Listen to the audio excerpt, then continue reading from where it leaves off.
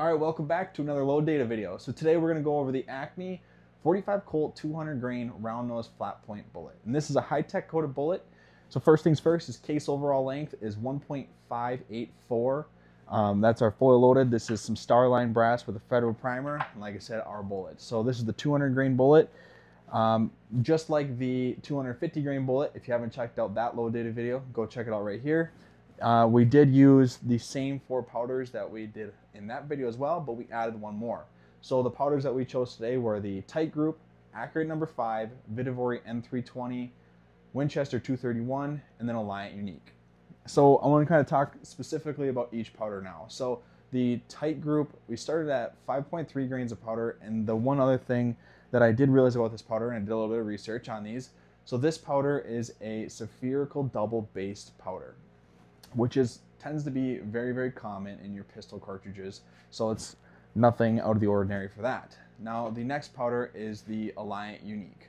Started at the 7.5 grains of this powder, and this powder has the highest case capacity out of the other ones, or the case fill, I should say. So even at 7.5 grains, which was not our most powder in the case, it was the most capacity in it just because it's so fluffy, and this is a flake powder, and that's why it takes up so much space. The next powder is the Vihtavuori N320, and this is one of my favorites just because it's typically not a powder you see that's used in pistol cartridges, and that's a porous tubular powder. And we started at 6.5 grains of powder for that guy.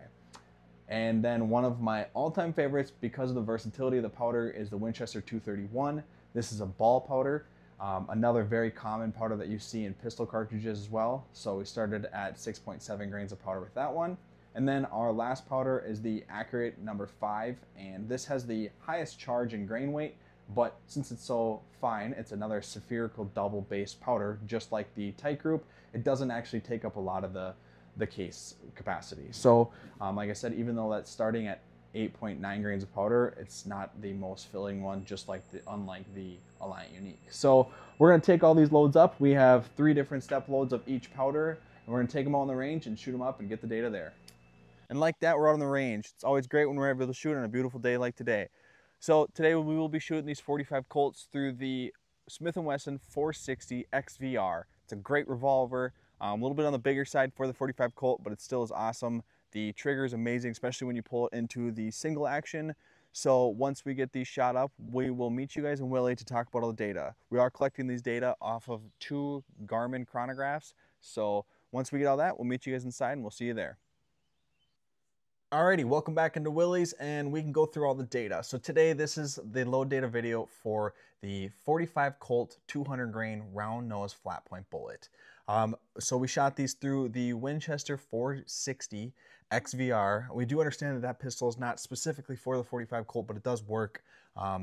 I'll kind of talk a little bit more about that and why we expected some little bit lower velocities as well. But shot these over the Garmin chronograph, 2 of them actually, just to make sure we're getting good, reliable data.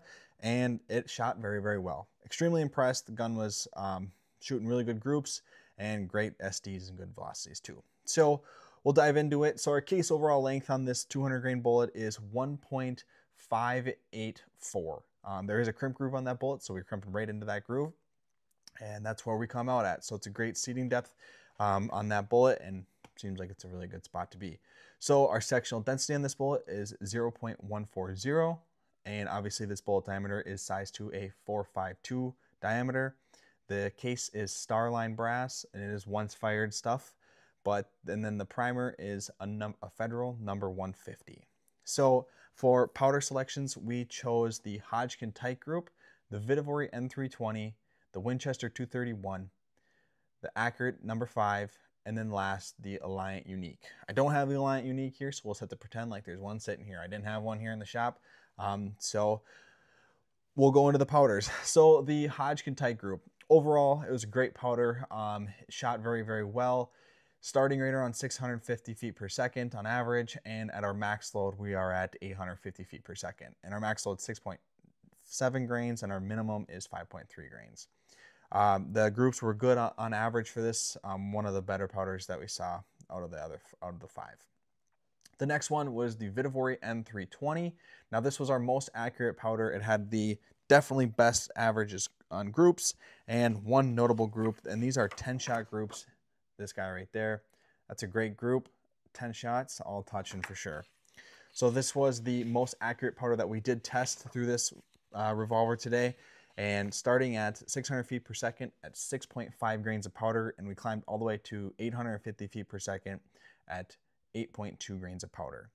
So like I said, that was our most accurate. I'm a huge fan of the Vihtavuori N320. I love it. I love the type of powder it is. I love how clean it is. It always seems to get a good burn too. So now the Winchester 231, another one of my favorites because of how available it is and the versatility to it. You can use this thing on everything, it seems like, and that's the best part about it. So starting at 700 feet per second, we are at 6.7 grains, and when we finished at 900 feet per second at 8.4 grains of powder. Great powder. If you're in a pinch and you need some powder, you can go pick that up just about anywhere, and that's the best thing about it. The accurate number 5, so this powder does have quite a bit more of a charge than any of the other powders. So starting at 8.9 grains of powder, we're still at 600 feet per second, and then we climbed all the way up to 850 feet per second at 11.2 grains of powder. So like I said, this powder has the most charge in it, but since it's so fine and must be a little bit slower burning powder than the others.